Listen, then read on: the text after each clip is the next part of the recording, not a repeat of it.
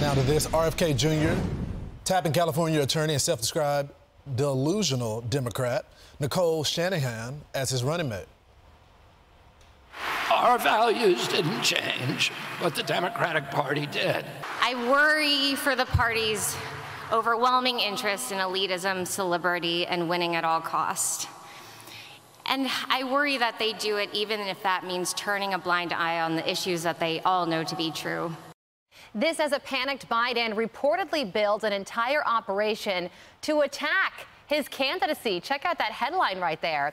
Joining us now, National Director of No Labels and former Democratic South Carolina Congressman Joe Cunningham. Joe, good morning to you. Hey, good morning, Carly. Thanks for having me. Good morning. Yeah, happy to have you. So what do you think about this entire operation to take Kennedy down? Well, look, I think two things have never been more clear. Number one, Americans are not happy with this rematch of Trump and Biden. And number two, they're desperate for another option. And No Labels has been working tirelessly to give them that option. We've seen Robert Kennedy step up. There's nothing more anti-democratic than trying to limit people's options. And it seems like the establishment is working overtime to simply try to block these candidates' access to the ballot. You know, typically campaigns would go talk about the issues and go try to sell your ideas or your vision.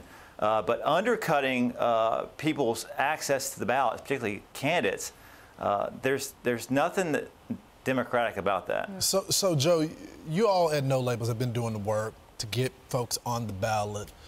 Are y'all open to RFK? There have been discussions with him, to my knowledge. You know, we've been in discussions with a lot of incredible leaders.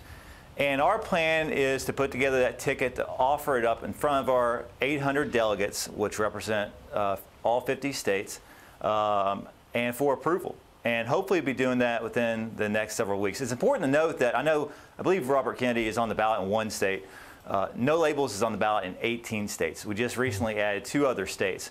It's an arduous and complicated task, even more so when the establishment is purposely and openly attacking your access to the ballot, which should, you know, send a shiver down the spines of every single person in America that democracy is under attack in that manner. Yeah, and RFK Jr. has a running mate. Her name is Nicole Shanahan, and we officially learned that in the announcement yesterday. Joe, thank you so much for joining us. Thanks, Joe. Thanks for having me. Have a great day. I'm Steve Ducey. I'm Brian Kilmeade. And I'm Ainsley Earhart. And click here to subscribe to the Fox News YouTube page to catch our hottest interviews and most compelling analysis.